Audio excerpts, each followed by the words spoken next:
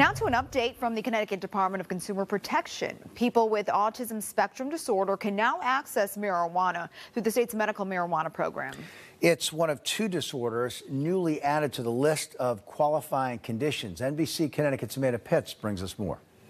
Autism spectrum disorder is now among the 42 medical conditions eligible for medical marijuana through the state's program, but only for those over 18. More people now have access to medical marijuana in Connecticut now that the state's medical marijuana program's 9-member board of physicians has added 2 conditions to the list of qualifiers: autism spectrum disorder and female orgasmic disorder. So I think this is an awesome way just to increase access and improve the quality of life for people who really don't have a lot of options out there. Nurse practitioner Cheyenne Jarnice was diagnosed with autism at the age of 20. She told her story to the Board of Physicians Friday, who approved the additions unanimously. My whole life, I've been on and off different medications because of insurance. The side effects have been awful.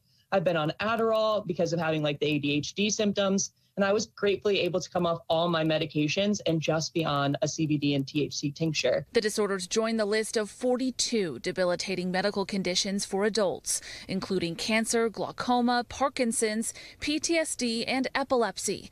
They are the first additions to the list in 3 years.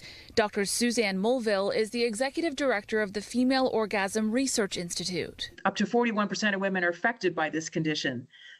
And that statistic hasn't changed for 50 years.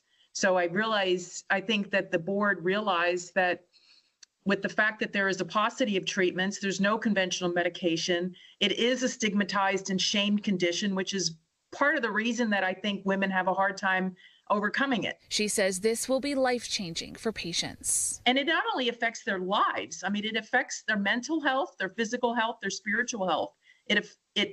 It is known to have a cross-directional relationship with it can actually cause mental health issues like anxiety and depression. Now again, those additions are only for those who are 18 and older and who are being treated for their condition by a physician assistant, or an RN. In Hartford, Amanda Pitts, NBC Connecticut News.